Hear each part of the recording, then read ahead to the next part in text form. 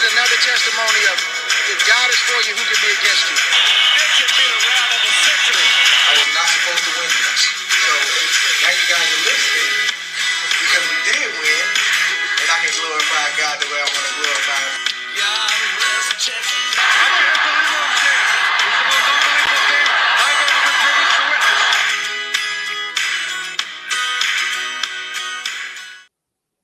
Welcome to another very special edition of 3D Boxing Podcast. This episode is going to be all about Texans. It's the Texas Takeover episode. Great week for Texas boxing. Both cards, the ESPN card, and then the PBC card here in California.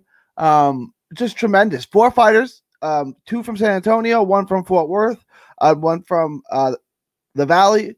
4-0, all 4. 1 knockout, 4-0 with 1 knockout.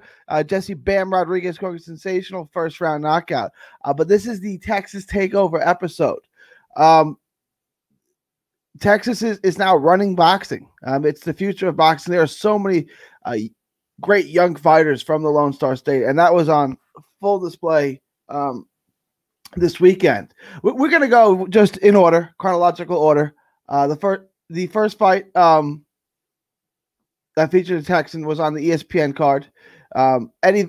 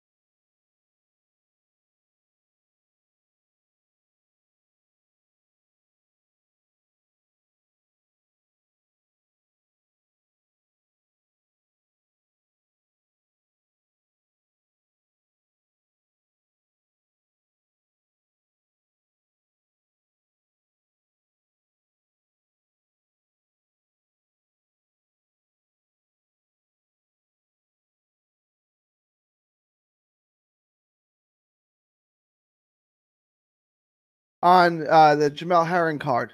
There was 2 Texans up and 2-0 going into what we were all expecting. Jesse Bam Rodriguez, who's being hyped for good reason. Bam is tremendous and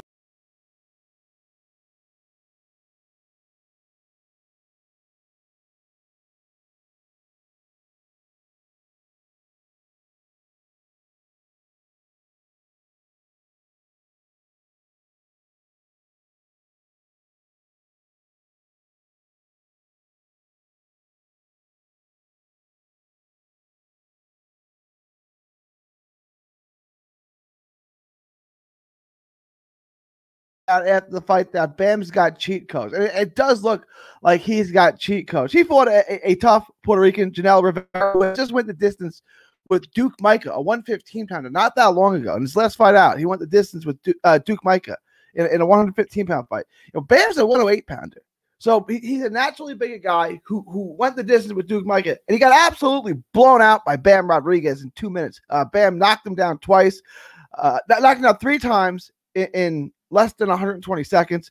Knocked him down the first time with a 4-punch combination that started with a left hook, right hook to the body. Bam is a southpaw, right hook to the body, and culminated with a right hook to the head. He dropped him again, and then he finished him off with 2 blistering left hands that brought in Russell Moore to wave and stop the fight off. About a minute and 58 into it.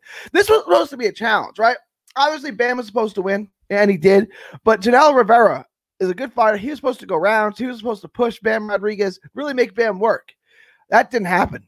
Jesse Bam Rodriguez was one of our prospects to watch, one of our prospects, someone who could go from prospect to champion. He's all those things. He's also going to be our fighter of the week. That'll be out tomorrow. He's all those things. Bam Rodriguez is uniquely talented. Offensively, he is spectacular. He's got power, speed, 2-fisted power. He throws punches from all different kind of angles, and he works his angles. He doesn't give you the same look. He comes after you, he attacks you with different angles. Kid is 20 years old. I've been following him since he's 18. He's a special, unique talent. Not too often does a 108 pounder or someone really in the small weight classes captivate the American audience, right? There's been a few: Ricardo Lopez, Michael Carvajal, Chocolatito Gonzalez. They were draws in America. You better knock people out if you're going to be that small, which those guys did. And Bam does that too.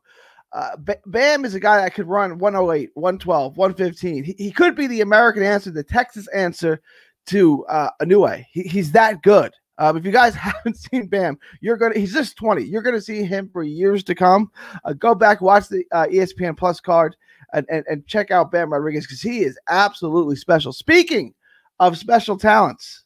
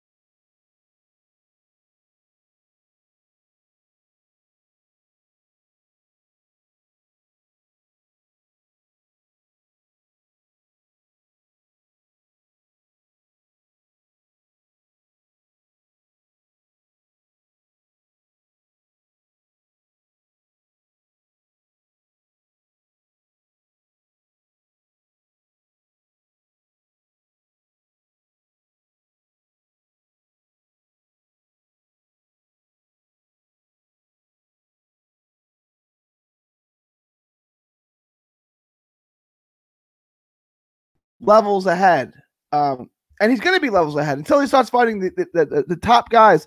And this is a guy with world champion. We talking about Bam is a future world champion. Eddie Vazquez may be a world champion. Omar Juarez may be a world champion too. So you're going to see a lot of world champions coming out of Texas. But Juarez looked really good. His skills, his speed and his skills are tremendous. Now it's just putting it all together.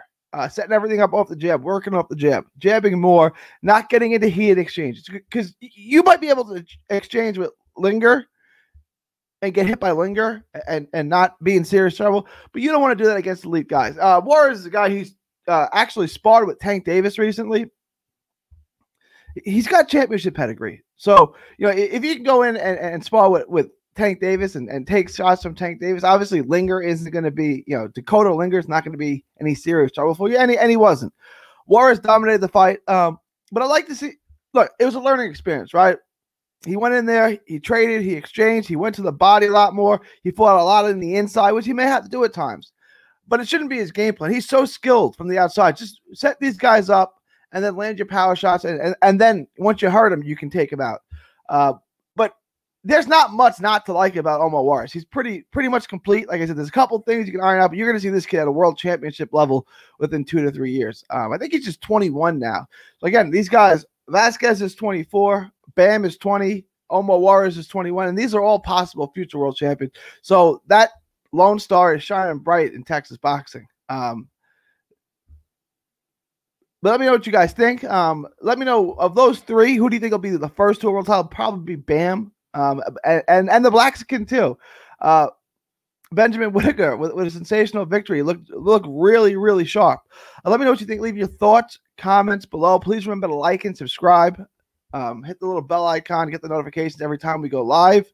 From Texas to the world, thank you, and God bless. Don't miss a tweet, post, story, or video. 3D Boxing is on Twitter, Instagram, and Facebook. Hit the subscribe button now to stay inside the ring.